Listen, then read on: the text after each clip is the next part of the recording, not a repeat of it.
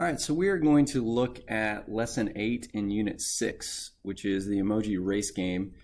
And really the first thing that we want to do is we want to analyze the game and figure out what things are happening and how they're happening so that we can really have a game plan for how we're going to recreate this particular app or this game. So when I run the code, I'm going to hit play, and it tells me that click your button as fast as you can to get your emoji to the bottom first. The left player controls the red emoji and the right controls the blue. So when I hit play, it moves on to a new screen. So that's the first thing that we kind of have to start thinking about is, okay, I've got an on event.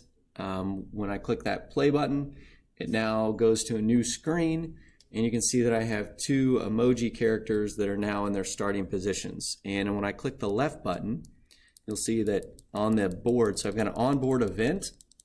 When the left button is clicked, it moves the red emoji, and when the right button is clicked, it moves the blue emoji. Now there's some issues with this game, but if I bring the blue emoji down past a certain point, it plays a tone, and then it goes to a new screen that says blue wins. And then I can play again, and it resets the whole system. And again, I can go down, but this time I'll let the red win, so I'll bring the red player down.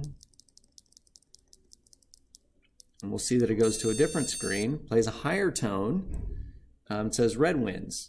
But here's where the problem exists. If I click on the right button now to bring the blue player down, he's actually moving down the screen, and it actually will take you to the blue wins screen. So this is a glitch in the system right now when it does that. So there are some issues. If I reset the whole game and I play it, or if I stay here, I can actually click the right button, and it's technically moving the blue emoji down the screen. So it will win eventually. So there are some issues with it, but it's okay. We're gonna deal with those when we get to them. But that's the game. It's gonna have probably 4 screens. It's got a couple onboard events, and it's got an on event for the play button, and then to play again, the reset buttons to play again. So that's kind of where we're at in the game. So those are the things that we need to be thinking about as we analyze those. So it's going to now step us through this, and we're going to do that same thing. So the first thing is we're going to get our start screen up and going. So they've already created a start screen, a game screen, and a win screen. We're going to go to the start screen, and it says we called it start. We've got a play button.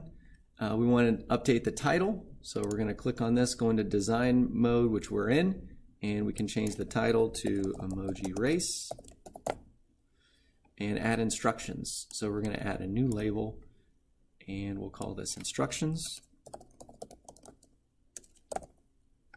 and we can now put the instructions for this.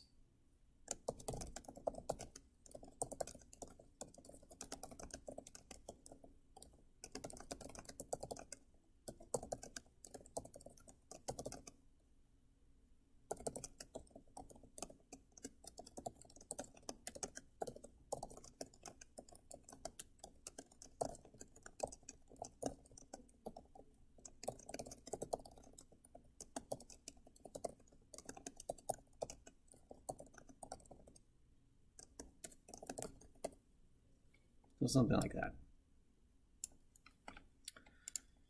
So feel free to add any of the design tweaks that you'd like. We're just going to keep it pretty basic for right now. And that's it. So we'll run it. It compiles just fine. Right now our play button doesn't work, but we'll add that as we go. So next step. It says switch to the game screen.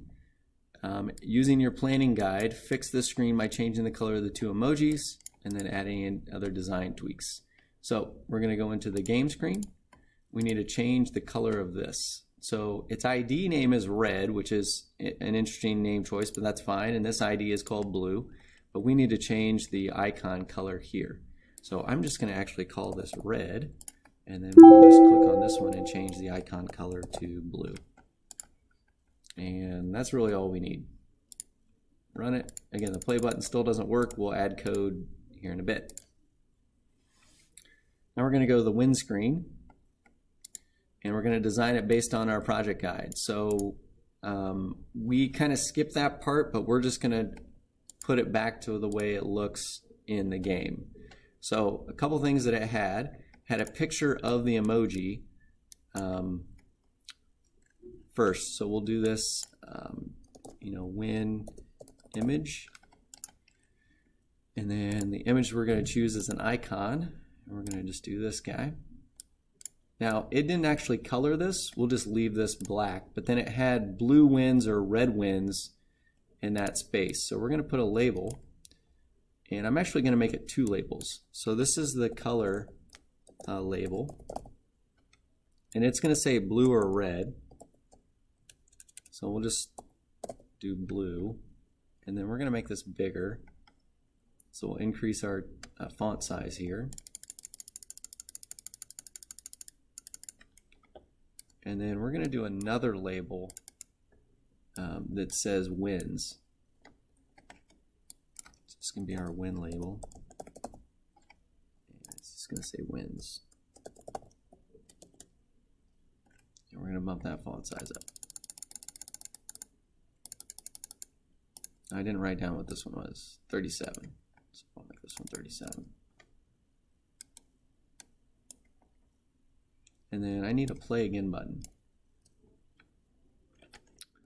So this will be my play again.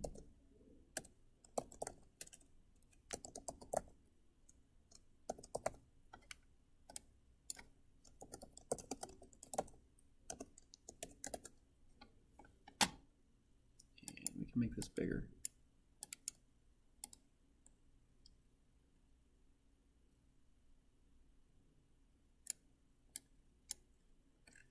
And increase my text.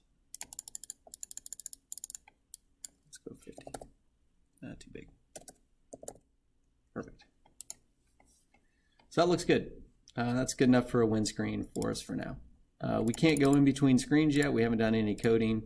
We're just setting up our design. Next thing. So now we're going to look at the code they've given and make some changes to the code they've given. So let's kind of analyze this, and then we'll see what tweaks need to be made to this. So if you notice, we have an on event. This is our play ID. So again, if you rub over it, you can see that it says ID play. When it's clicked, it's going to run the start game function. And when we click the replay button, they're calling it replay, which we didn't call it that. So we called it the play again button. So we're going to have to change this to play again button, because there's actually no replay button for us. It's going to start game. So whatever you name that button, you got to change that. Let's look at our onboard event. So if we press the left button on our board, it's going to move the red player, and then it's going to check to see if the red player has won. And then if we press the right button on our board, it's going to move the blue player and check to see if the blue player has won. So those are functions that have been written that we're going to have to modify and change. It's given us some comments, which is great to help us out. But let's look here. It says find the start game function, and inside the function we need to move both of the emoji images to the top of the screen by setting their Y properties to 0. So if you think about the emojis on the game screen, they're called red and blue, and they have a Y property that we're going to set to 0. So they start up in this position here. So to do that, we're just going to move in a set property, and we're going to set the red item, the red emoji, because it's called red, its Y property to 0. And we're going to do the exact same thing for blue. So I'm just copying and pasting. I'm going to just change this name to blue, and we're going to set it to blue, or set to 0. And then we're going to switch to the game screen. So we're going to do a set screen, and we want to go to the game screen. So when start game is called upon, which is in these two cases, we want to switch the screen back to game and set these guys back to their tops. So when we run it, we should be able to click play, and that works. And now when we click on buttons, nothing happens. It gives us errors because it says that there's some issues there. But the goal is we should see that it sets this here and it changes the game. Perfect. and it works. So let's go to the next one.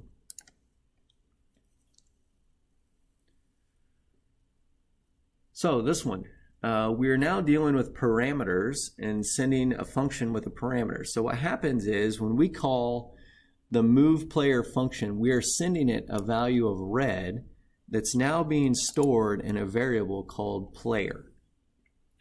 So that's what's going on with this. So every time you see the word player, you can essentially assume that it means red when you send it into this function using this. Now, if you send it into the same function, but you use the word blue, it now puts the word blue in for the word player, which is great because now we only need one function to control both players rather than two functions, one to control red and one to control blue. So you can use a parameter to make this a more universal function that's less specific in terms of who it moves.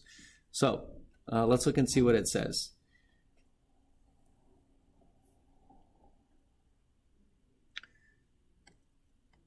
So instead of a separate function to move the red and blue players, we created one function that's called move player. It takes the ID of the player image as a parameter and calls it player. So we know that it passes it red or passes it blue depending on the ID of the particular icon that we're moving. It says find where move player is defined. So we've done that. That's right here. This is the function definition. Get the current Y property of the player and save it to a variable called player Y. So we want to get the property of whoever we pass. So we're going to get the property. Now instead of picking red or blue, we're just going to use a variable that stores red or blue, which is player. And we want to get what property? That's right, the Y property. So we're getting the current Y property of the player and storing it here. Now we want to increase that value by 10. That's just a counter pattern. So we're going to say player underscore Y equals player underscore Y plus 10. So whatever that value is, currently what's the value? If we said move red player, its current Y value is 0. So it's going to store that into player Y. So player Y is now 0. And now it's going to reset player Y to 0 plus 10. So it increases it by 10. But we need to actually set the property of the player at this point. So this just increases the variable. It does nothing to actually move this. To move it, we have to say set the new property to this value. So we're going to set the property. Now again, instead of picking red or blue, we're going to just use the generic player, which is where that's stored. We're going to set the Y property, and we're now going to set it to the variable called player Y. And now it says once you've added your code, test it.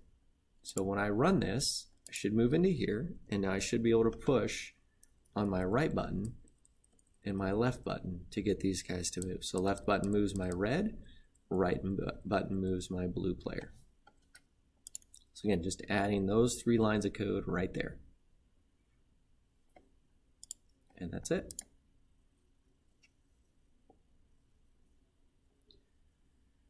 So now we want to modify the check win function. So when does an emoji actually win the game? So we want their X position to come way down here, or I'm sorry, their Y position to come all the way down here to around, what, 400 or so? So right there is 400. So if their Y property, remember it's the top left corner, when they get the Y property all the way down here to 400, we want them to say that they're the winner. So we need to get the Y property of a player and assign it to a variable player Y. Well, we've already done that. Let's just copy and paste some code. So it's this property, it's this right here. We create a variable called player Y, and then we get the current player's Y value. Now we need to see if it has reached the bottom. So we use an if statement. So we say if player underscore Y is greater than 400, what do we know is true? That somebody's won. Well, who's won? Well, whoever player is, because their property is the one that's, their Y property is the one that's greater than 400. So we need to set the screen to the win screen.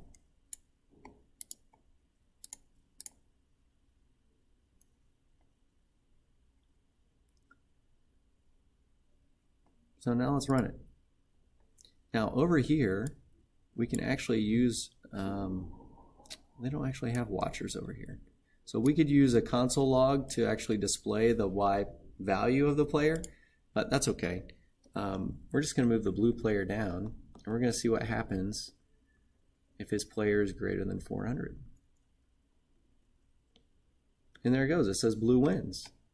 Let's play again. Let's move this down.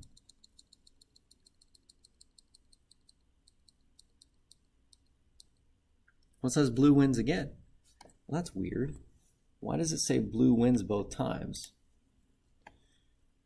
Well, if you go into the win screen, remember we said that blue wins, this is the color label. So we need to change the color label to match whoever this player is. So if their value is greater than 400, we can change to the win screen, but let's also change that color label value, so the text that's in there, to what? Well, remember, what's stored in player? It's either red or blue. So why not just make this player? So let's try this now. So if my red now goes to the bottom,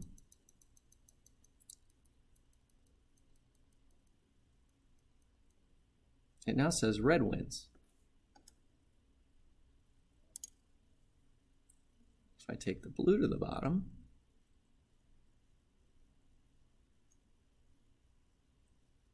it says blue wins.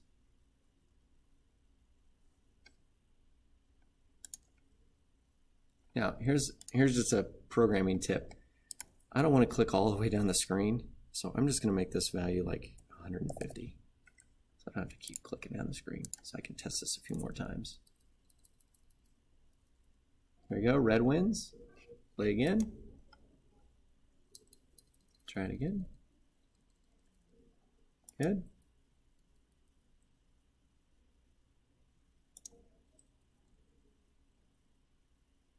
Now here's where the glitch comes in. So if you look, I'm going to go here and it's going to say red wins. Now I'm going to start clicking on my blue button.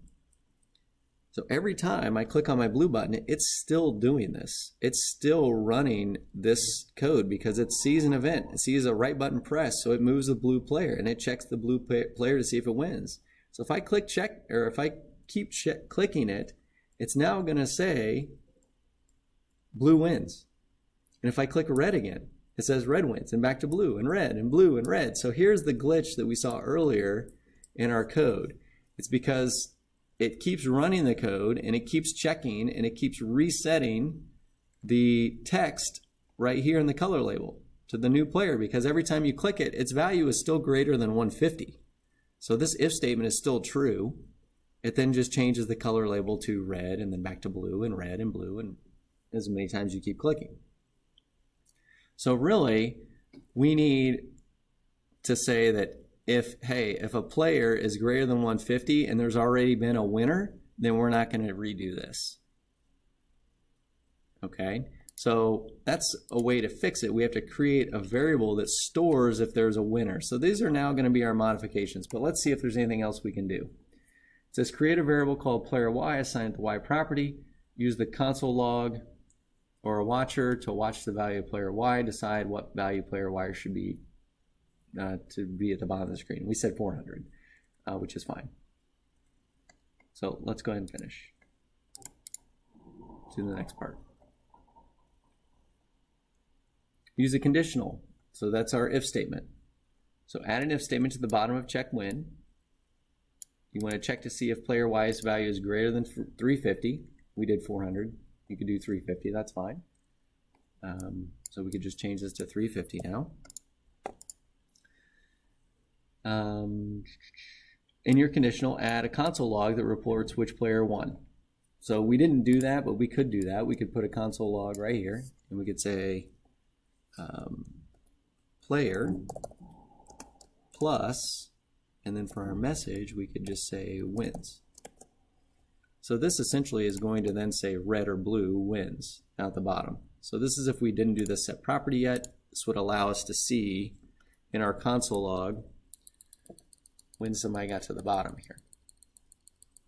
You can see there it is, red wins. And it'll say red wins every time I click it. And it'll go blue wins if I move my blue player. So I'm clicking my right button here. Eventually my blue will come down. Now I can actually alternate between blue and red, and blue, blue, blue, red, red, red. So my emojis are actually now way down on the screen. They're like way down under here. Okay. But then when I hit play again, it resets them back to the 0 position on that. It says test your program. That it worked. So we're going to finish. Let's go to the next step.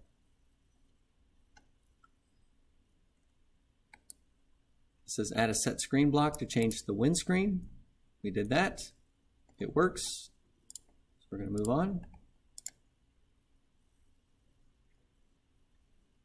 And then it says before each call to set screen, add a set property block to change the text property of winner to display the actual winner.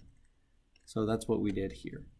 Now it says do that before you do set screen, and really you should do that. You should set the screen after you've already changed the text label, so it doesn't change the screen and then adjust your text. You should always adjust your text before you change your screen. So that's a good note right there. Again, you could put that up front. Say the player wins, it changes their text and then goes to that.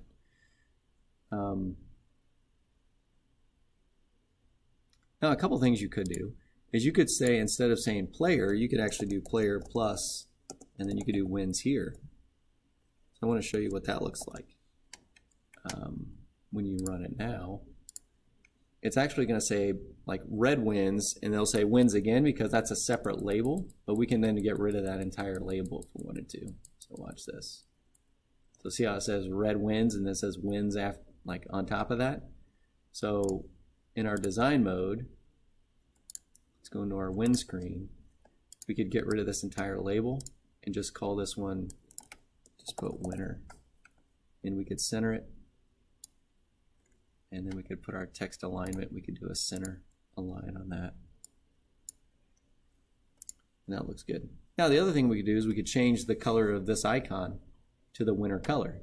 So that, remember, is win image. So if I go back to my code, so not only can I set the label, but now I'm going to set the win image, and I'm going to set the icon color to not red or blue, but to what stores red or blue, and that is player. So now when I run it,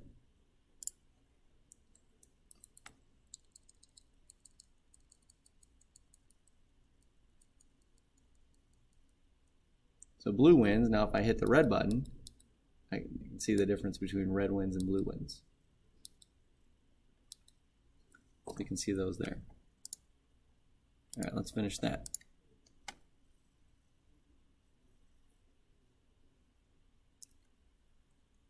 So it says add another conditional and checks which player it was. So if the player is red, then it does a high note, otherwise it plays a low note. So we could do that. So we could do another conditional inside of this. So now we know that a player has won, but we don't know which player has won. So we could say if the player is red, then let's play a note. Buzzer frequency. So it says if it's red, high note. So we'll make this 1500, and we'll do short, so like 15 milliseconds. And then we can do an else statement. Copy that, paste it, and we'll make a low note. So make this 500. So if the player is red, it plays a high note. It also will play a low note. But again, somebody has to win. So it's, this if statement is inside of this if statement right here. Let's try that.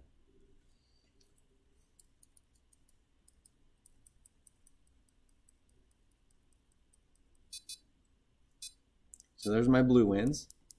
Now if I come along, there's my red wins.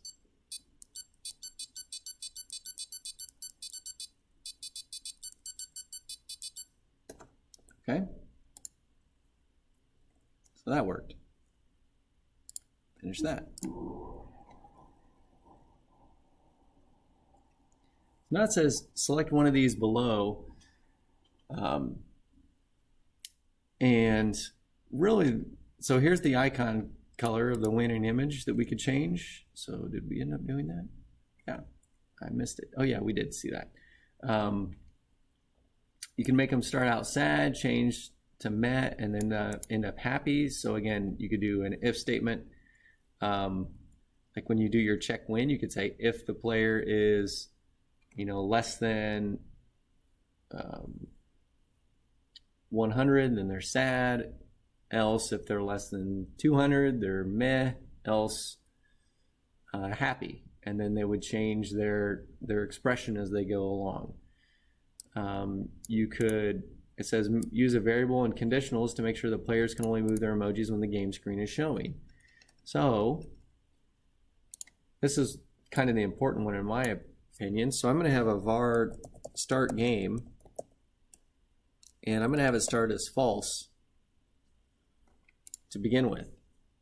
So right now, if you click the events, like I don't even have to play, and like I said, I can go, I'm going to hit my red button a bunch of times here, and it's going to go all the way down, and it's going to let me win, and we didn't even say play. So we don't want these things to happen if the start game is false. We only want them to happen if it's true. So we can now put a control value to say, okay, we can click the left button, but we don't want to move the player or check win until what? Until the start game value is true. So we're going to say if start game and just leave it at that. So let's think about how this works. Currently the value is false. So if I start clicking, it says if false. So the only way it runs this code is if this is true. So right now it's false. So it's not going to run this code. It'll just let you click, and that's it. Now this one will work because I haven't put this in there. So if I want to be able to click, or if I want to be able to do this, I need to change start game to true. And where do I want to set start game to true? Well, I'm going to set that when I start the game. So when I set the screen to the game screen, I'm going to say start game equals true. And now, when I do that, actually start game is the name of a function, so that's not good. We'll just call it start. And then we'll say start. And we'll say start. That should fix it. There we go. So now we have a start that's false. If start, so right now it's false, so it doesn't let you do this. When you click on the play button, it will then run the start game function, which then sets start to true. And I can put another if statement around this guy and move these in here and do the same thing, if start. Now when I run it, I'm going to hit my red button again about 40 times.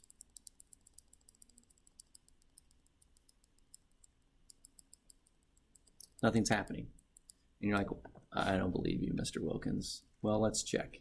So let's go into the move player here. Let's do a console log just to check. I'm going to put this in here. And I'm going to say, I'm going to have a console log player wise value. Now, first thing I'm going to do is I'm going to get rid of this. I'm going to put this as a 1. So I'm just going to use the word true. So this one's currently false, this one's true, so there should be a difference here. So again, I'm not playing, I'm going to hit my left button. Look what's happening. You can see my values are increasing. So it's going to let my red win. Okay? Now, if I reset and rerun, now I'm going to push my blue button. Nothing. Red button, blue button, nothing. Again, just to show you that it works, I'm going to change this to true as well, as if it weren't there at all. So here's my red button, and then here's my blue button. See that? Red button takes over, blue button, red. So again, it picks up where it left off for that particular button until they get to the end.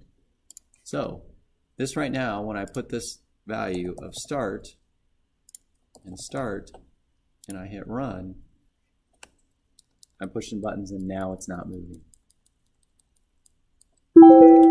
Now, if somebody wins, what should happen? Well, we should do the same type of thing. So the only way to win is if start has happened. Now we can do all this.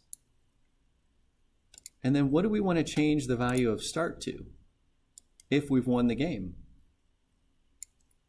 So if a player is greater than this, we want to do this right here, but we only want to do it one time. So we're going to now set start to false. So now it won't do this if the next player gets up there. Or it actually won't let you increase these players' values now. So I'm going to rerun it. I'm going to hit play. I'm going to move this red guy down. Getting some lag.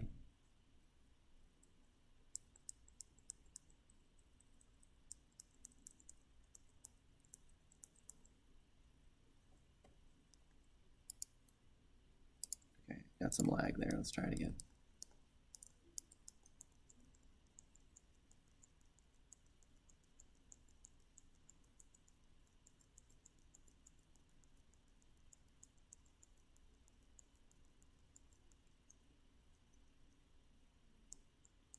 All right, so we're going to move blue pretty close.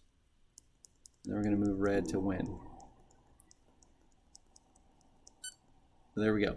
So if you notice, I'm clicking on red, and remember before it would do red wins, red wins, red wins. And if I click blue, see how it's not advancing blue? So if you look down in the console log, you'll see that I can't advance blue anymore.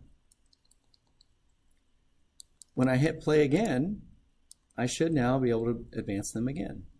So this is a way to kind of fix those issues. You create a variable, and then you don't let it do parts of the code unless that variable is true. So that's how you can kind of modify that. A couple things to finish the modifications of this is to now incorporate a couple things, analog sensor in your board, and then the color LEDs in your board. So a really simple way to do that is to, right here, when you figure out what player you're picking, have it also use the color rings on your person. So you're like, well, I don't have those options here. You're right, you don't. So if you click on Remix, it's going to bring it into your projects folder. And now you have access to every function. So now here's all your color LED functions that you might want. So that's kind of your last step is in here, is you want to then add your color features. So if the red player wins, then let's change the colors. Or when somebody wins, we can now change the colors based on the winner. So we could say that this is player. So now when I run this, when it gets to greater than 350 and it does this, it's going to then change the color of LED 0 to red or to blue, depending on who wins. Now, how can I make it so that it turns all of them on? Well, I'd use a for loop to iterate through that. So I can go into I could go into control, and I could pull a for loop, and now I can then go from I is less than 10, or you could do color LEDs dot length, either one, and you can use the I value. Now it's going to turn all of them on to red or to blue. Now, when you hit start game, what do you want those LEDs to do? So you want to turn them off. So you want to do the same thing in the start game function now. So you want to create a for loop and you want to turn all those LEDs off. I'm going to let you do that kind of on your own. But it's the same thing. Just copy and paste some code and change this to LEDs off. And now you can turn them off. Now, what if you wanted to change the intensity of it based on a light sensor? Well, you could use that as an analog value. Take in the light sensor value and then adjust the intensity level of the color LEDs based on that. Or do other things with it. So that it's kind of your call on how you want to use those analog sensors, you know, to adjust. You could even, while your player is moving, instead of adding plus 10, you could then take a value of the microphone and adjust their speed based on the microphone value. So think of a race. If you have a huge cheering section, what's that going to spur the racer to do? Well, they might run faster. So you can now increase, instead of increasing it by 10, store the value of the sensor in a variable. So you could do this, and then you could do a get sensor value, or you could use the sound sensor value. So you could do an averaged value over a certain amount of time. So this would be like sound value, and over 100 millisecond time period, it'll take an average value, and then instead of adding 10, add sound value. I'm going to divide by 20. I don't know what those values are going to come out right off the bat, but we can try it. Like, we can do a watch.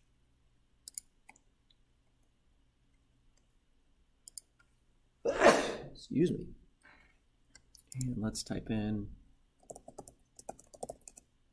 Oh, the reason why sound value is not available is because right now it is a local variable, because it was defined inside of move player. So to fix that, I'm just going to take it outside of move player. So I'm going to copy this line of code. I'm going to move up here and put it at the very beginning with my other variables. And this will make it a global variable. And I'm just going to say it's equal to 0 to start with. And then down here, I don't need to use the word var because it's already been defined. I'm just reassigning it. So let's rerun that. So now you can see when I play, it's going to take the sound value average, and right now it's 0. So we might we should probably reset this variable so this is only going to do it inside a move player, so it's not going to give us a long enough average there. So we should probably set that up. Let's do a onboard event that's constantly taking a reading. So that would be an accelerometer data value, and now we're going to move this line of code into here. Let's try this. So now we should be getting sound value check, check, check, check, check, check, check, check, check, check, check, check, check, check.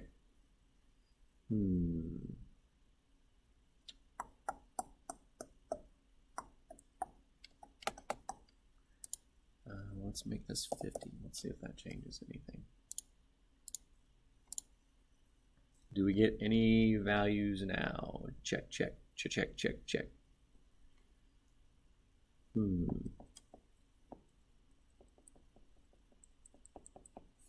So I don't know if that function works. I've actually never used that function. Let's see what it says here. Oh, that's great. So let's get rid of that, and let's just do light sensor value. Let's try this. Let's see if we get a value here. Okay, so there we go. We got a light sensor value, but these values are way too big. Okay, you see that there? That's in the 70s. So we want that to be like 7, or 14 at the most. And if you cover the light sensor, it goes down to 0. So let's divide this number by, let's do 100. Let's see what that does. So now, oh, wait, this is just the light sensor value. Sorry, we're going to divide this by 10 because it was 70. So now we should be able to, so we move, and if I cover the light sensor, it's barely moving. See that? Now it's open, jumps more. Again, if I slow that, if I put a light sensor on, it goes much slower. Again, there it is. Much faster. I wonder if I just do that with the sound sensor and not worry about. So I think I'm going to do that. So I think I'm going to get rid of this light sensor value and just use my sound sensor value and not do the average. And Let's see what we get for values. Okay, so these are way big numbers. So look at my jumps now. My jumps are going to be huge as I go there. So I might want to reset, I might want to change this. So my values were in the like 300s. See that? 340. If you blow on it, it'll get really big. So I might divide this by 30 or maybe even 50 when I do this. So that way if I get a large noise,